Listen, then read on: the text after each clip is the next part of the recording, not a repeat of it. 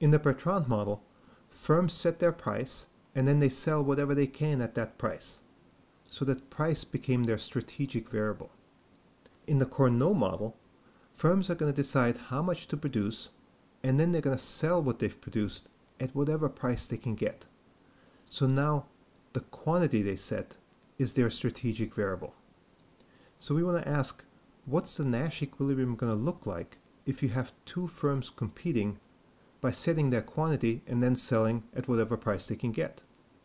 So we want to get a best response function for firm 2 that tells us for any quantity of x1, how much should firm 2 produce?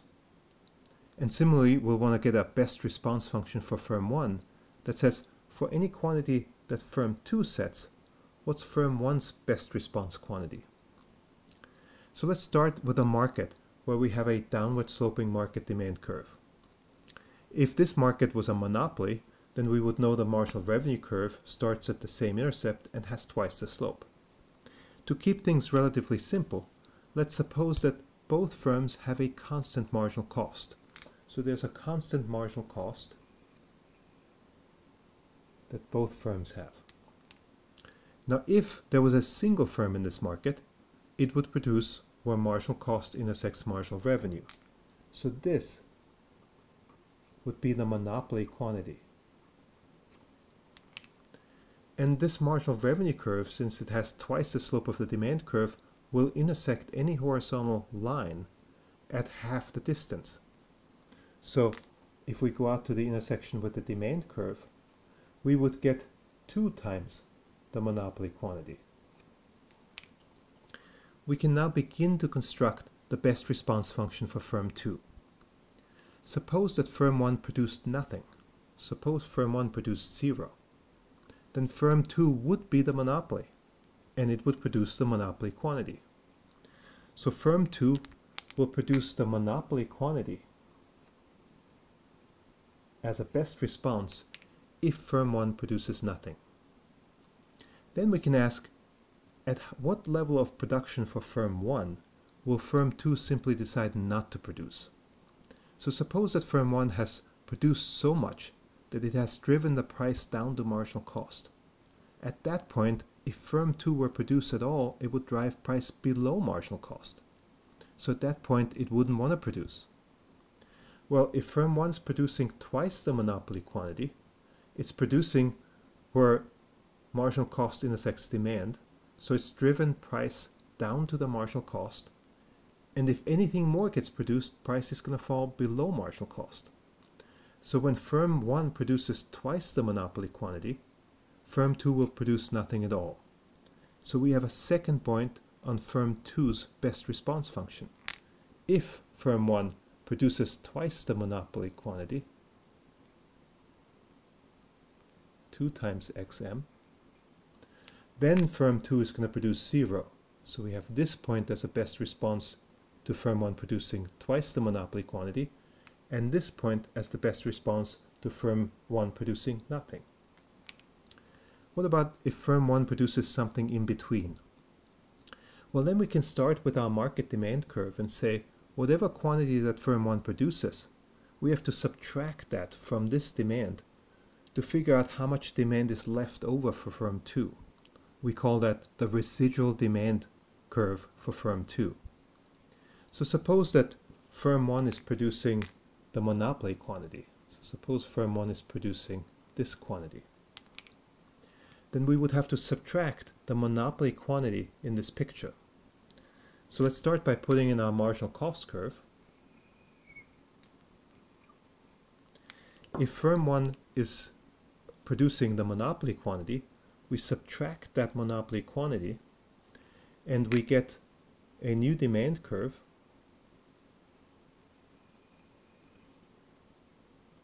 that's the residual demand curve for firm 2, the leftover demand. And we've subtracted the monopoly quantity. So this here was twice the monopoly quantity. If we subtract the monopoly quantity, this is going to intersect at the monopoly quantity. So now the demand curve that's left over for firm 2 intersects marginal cost at the monopoly quantity, which means if we put firm 2's marginal revenue curve from that residual demand curve into the picture, it's going to intersect at half the distance. So the best response for firm 2 to firm 1 producing the monopoly quantity is to produce half the monopoly quantity. So now we have another point on firm 2's best response function. If firm 1 produces the monopoly quantity, firm 2 is going to produce half the monopoly quantity. Well, if we map this point, it's going to happen at a midpoint of a line that's connecting the more extreme points. And that tells us what the best response function for firm 2 actually looks like. It's just a straight line. It's just a straight line that has this new best response point on it. And we could have traced that line out by doing that same exercise for any quantity for x1. We would simply subtract from the demand curve, get firm 2's residual demand curve, and figure out where that residual marginal revenue curve intersects marginal cost. So this is firm 2's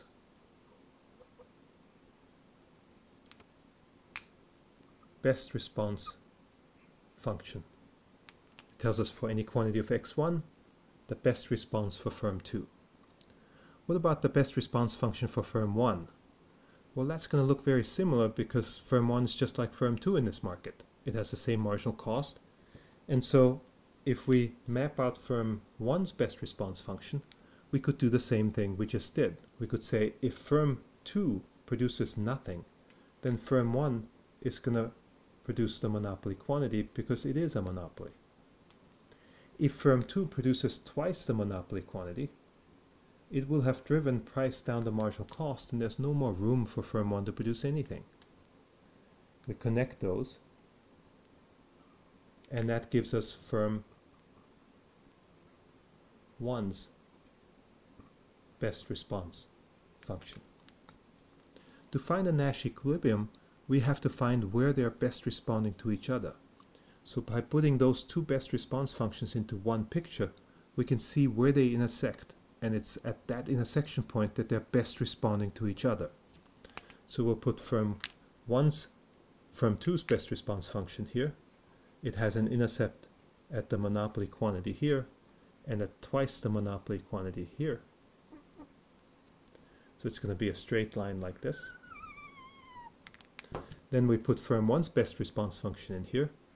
It's going to have an intercept at twice the monopoly quantity here and the monopoly quantity here. So we get a line like this. And the two curves intersect at this point. So at this point, if firm 2 is producing this quantity, then firm 1 is best responding on the blue curve by producing this quantity. And if firm 1 produces this quantity, then firm 2 is going to best respond on the magenta curve by producing this quantity. So if they're producing these quantities, they're best responding to each other. And so this will be the Cournot quantity for the two firms. It's going to be the same quantity. And this is going to be our Cournot Nash equilibrium. In Nash equilibrium, both firms end up producing this quantity.